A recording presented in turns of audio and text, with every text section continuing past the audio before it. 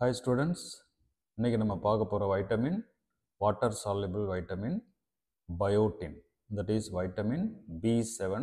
sometimes அதை என்ன சொல்கிறாங்க வைட்டமின் ஹெச்ன்னு சொல்கிறாங்க, கேபிட்டல் ஹெச். ஸோ இந்த பயோட்டின் நம்ம என்னென்ன பாயிண்ட்ஸ் ஷார்ட் நோட்ஸில் எழுத போகிறோம்னா உங்களுக்கு 2 பாயிண்ட் ஞாபகம் வரணும். கார்பாக்சிலேஷன் ரியாக்ஷன்ஸில் தான் அது இன்வால்வ் ஆகும். அதனுடைய 3 ரியாக்ஷன்ஸ் என்னென்ன எக்ஸாம்பிள், ஏன்னா 5 மார்க் கொஸ்டினில் தான் கேட்பாங்க, ரைட்டா? Carboxylation reactions. இந்த பயோட்டின் வந்து இன்டெஸ்டைனல் பாக்டீரியாவில் தான் ரிலீஸ் ஆகுது. அதனால் சோர்சஸ் ஏதாவது வெஜிடபிள் சோர்சஸ் அண்ட் நான் வெஜிடேரியன் சோர்சஸ் போட்டுக்கோங்க. ஆக்டிவ் ஃபார்ம்னு கேட்டால் பயோசைட்டின், BIOCYTIN, பயோசைட்டின் தான் என்னுடைய ஆக்டிவ் ஃபார்ம். ஃபங்க்ஷனுக்கு வந்தீங்கன்னா கார்பாக்சிலேஷன் ரியாக்ஷன் 3 இடத்துல நடக்குது. ஒன்று கார்போஹைட்ரேட் மெட்டபாலிசம், இன்னொன்று லிப்பிட் மெட்டபாலிசம், மூணாவது add chain fatty acid metabolism. இதில் கார்போஹைட்ரேட் மெட்டபாலிசம் பார்த்தீங்கன்னா குளுக்கோனியோஜெனசிஸில் பைருவேட்லேருந்து ஆக்சலேட் வரும். இந்த என்சைம் பேர் பைருவேட் கார்பாக்சிலேஸ். சரியா? ரெண்டாவது ஃபேட்டி ஆசிட் சிந்தசிஸ். அதில் பார்த்தீங்கன்னா கன்வர்ஷன் ஆஃப் அசிட்டைல் கோயே இன்டு மெலனில் கோயே, அந்த என்சைம் பேர் acetyl கோயே carboxylase.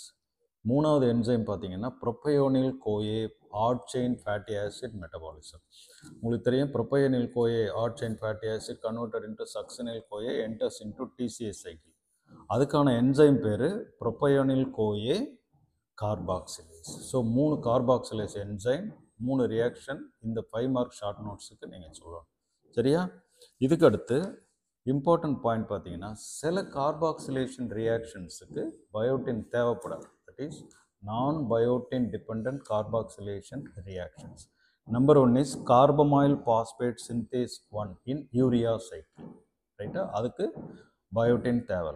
Number 2 conversion of pyruvate to malate, பார்த்தீங்கன்னா ஃபேட்டி ஆசிட் சிந்தசிஸில் படிச்சிருப்பீங்க. Sources of malic NADPHல malic enzyme, அந்த conversion of pyruvate to malic என்சைம்க்கு நமக்கு பயோட்டின் தேவையில்லை. So these 2 R the examples for the biotin நான் dependent carboxylation reactions, ரைட்டா?